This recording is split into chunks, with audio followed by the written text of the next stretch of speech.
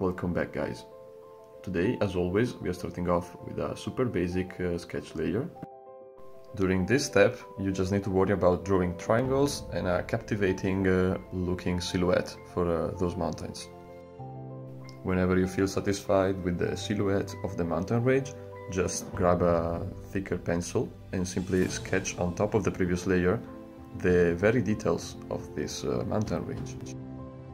Try to work with giving the mountain a rocky feeling by drawing jagged shapes and lines for the ridgeline, and try to interconnect them as much as you can, because as you can see, the main mountain I have drawn in the center, the very high peak I'm outlining now with my ink tool, it has its ridgeline connecting with the mountain in front of it.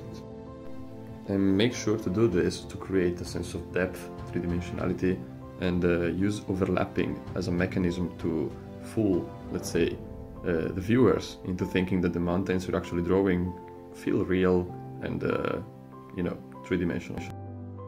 In this particular case, try to use the ridgeline of a mountain to create a new mountain, and then add the simple basic details to create a little bit of texture into your mountain sides, and then we are ready to add the shadows. Now just pick a side from where the sun will be shooting its light against the mountains and draw the shadows on the opposite one. I will show you the whole process, but it's not really necessary. I mean, when you understand the basic concept of it, it's quite easy actually. The main thing you gotta keep in your mind is that to make it feel more realistic, you need to add a darker shade of gray just underneath the ridgeline to make people understand that there is a strong verticality in that point. I'm going to show in a bit what I just said.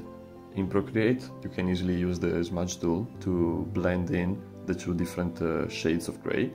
But if you're drawing from home with your paper and rubber and ink, you can simply blend them with a white pencil or even with an intermediate pencil between the two different shades you're using.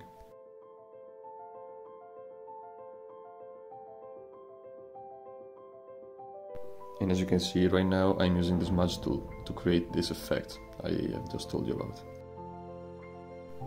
And as always, the final step is about creating highlights, so just putting a light effect on the opposite side of the ridgeline to create a three-dimensional looking object, which is the whole mountain range in this case.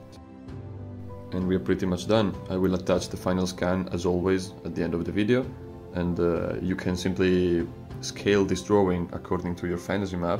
You can use it as a reference or as an inspiration, and I'll see you in the next video.